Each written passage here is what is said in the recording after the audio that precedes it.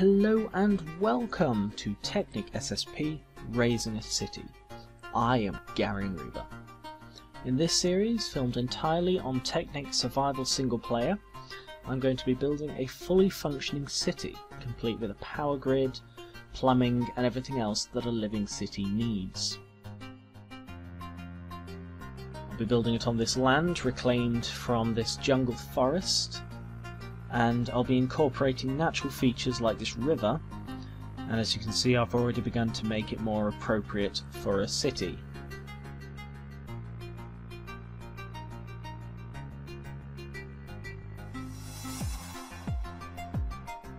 For the resources to build all of this, I already have an established base, as this is my main Technic world, and I've also quarried out all the land below this cobblestone. It's entirely hollow and it's granted me quite a lot of resources with which to build the city. As you can see, it's all the way down to the bedrock and almost the entire area is quarried out. The more I quarry, the larger the city will be able to become. The first thing I'm going to be building, the first part of this series, is the founding steps of the power grid. It's a small substation. So I've marked it out with iron scaffold here, so I can get the dimensions right. And now I've built on that with more iron scaffold to create a shell, as this seems to be the natural progression of the building. I then filled in the gaps with stone bricks, as that'll form the bulk of the building itself, and then replace the remains of the scaffold with polished stone slabs. I think this contrasts well and gives it a bit of variation. I then knocked holes in it to allow for the rest of the details. Okay, now that the bulk of the building is done, it's time to go in and do the fiddly bits that can only be done with Technic. So, to start off with, it's time we placed the storage device. So, I've built an MFSU that I'm going to place here because I want to run the power underground. So, go down and place it there. So as you can see, the plug is here, and I'll be able to wire a sort of walkway system underneath here. To access this walkway, we're going to need an entrance, so knock a hole in there. So I'll connect it by ladders so you can get into the under walkway.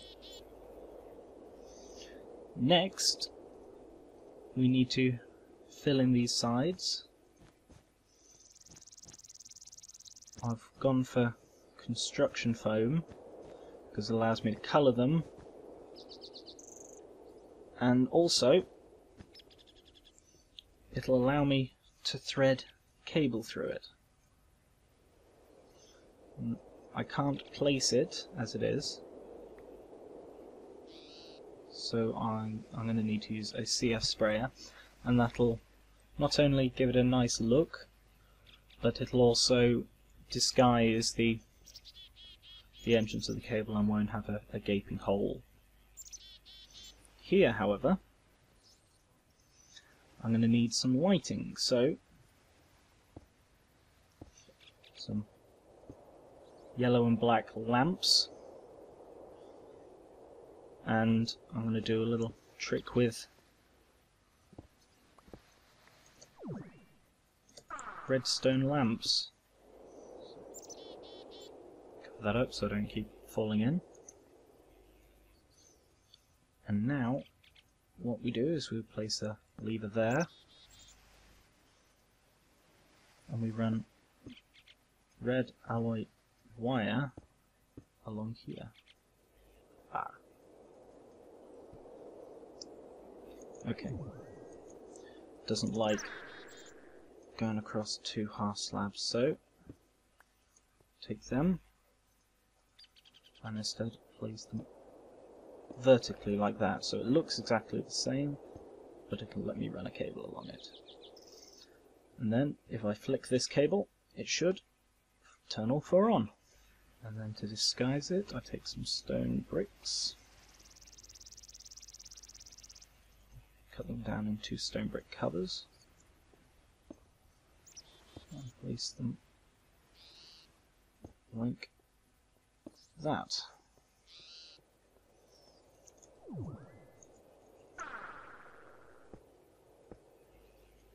And then I do the same with this. See, I've used polished stone slabs instead of ordinary stone slabs, because not only does it double the output, because for each ordinary slab you get 2 polished stone slabs, it also allows me to do stuff like that and hide things in it. So by flicking this switch, you can turn on the lights. Okay, now this stuff's starting to dry, so I shall repeat the pattern. Yellow in the top left, black on the other 2.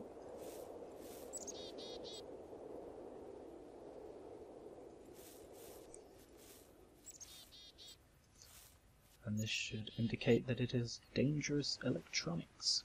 So for this, to cover a cable with CF, you've got to use a sprayer.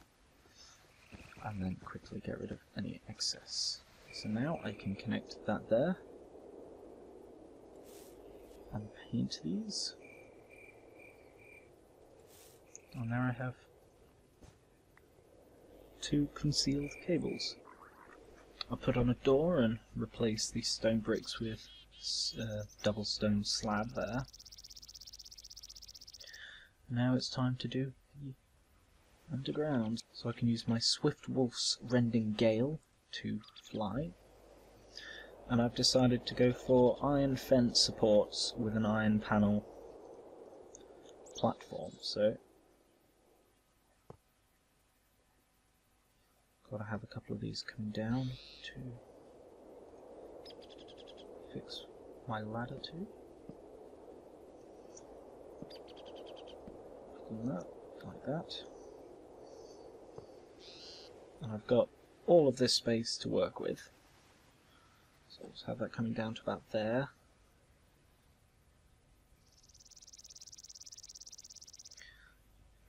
And I'll put down one of these. Not low enough. One lower. At the moment it's guesswork because I'm working from an unfamiliar angle. I'd like this to be thin, so I should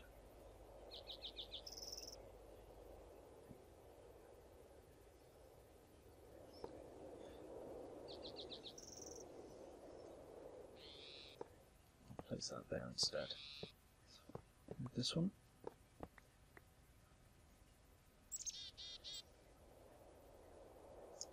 This one on the other side as well, like that, and then a couple on this side just to support the very end of the platform.